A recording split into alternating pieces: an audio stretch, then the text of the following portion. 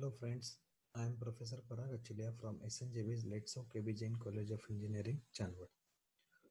Today in this video, I am going to tell you about Dijkstra's algorithm using adjacency matrix. Before that, let's take an example of matrix. In this, the numbers indicated in orange color are the nodes, whereas the numbers indicated in the black color is the distance between different nodes. In this matrix, you can observe the distance is 0 between some nodes. So the meaning of 0 is there are two possibilities of having 0 as a distance between different nodes. Number one, the distance 0 indicated in green color states that the distance between same node will be 0, like distance between 1 and 1 0, 2 to 2 is 0, 3 to 3, 4 to 4 and 5 to 5 is 0. That means there will not be any distance between same numbers or same node. This is possibility number one.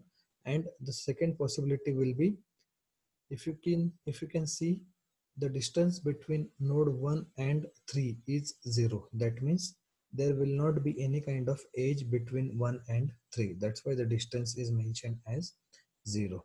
In the same way, you can see the distance between node 2 and node 4 is 0. That means there will not be any kind of edge between node 2 and node 4.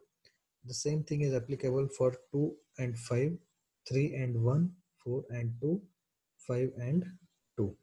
So the number indicated in purple color is 0. That means there will not be any kind of edge between these nodes.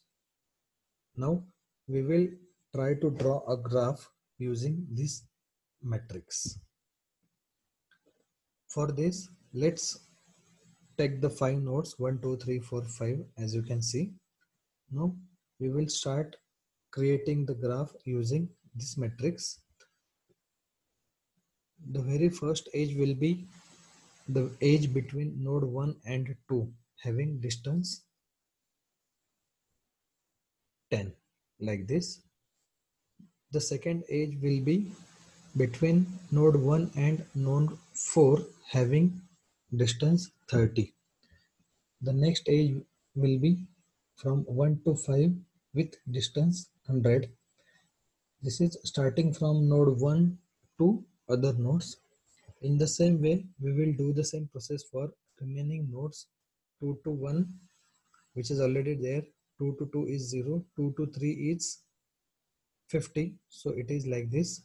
2 to 4 is 0, 2 to 5 is 0. So there will not be any edge between 2 to 4 and 2 to 5. Same thing will be applicable for node 3, node 4 and node 5. So this is the final graph generated from the above mentioned adjacency matrix. Now we need to find out the shortest path and the shortest distance for this graph using Dijkstra's algorithm. So the Dijkstra's algorithm is basically used to find the shortest path and shortest distance between source and destination. So from these nodes, any node can be the source and any other node can be the destination. Let's take the source and destination as 1 and 5. Source will be 1, destination will be 5. So we need to find out the shortest path and shortest distance between source 1 and destination 5. So it is like this. The shortest distance will be 60 and the shortest path will be 1 to 4, 4 to 3 and 3 to 5.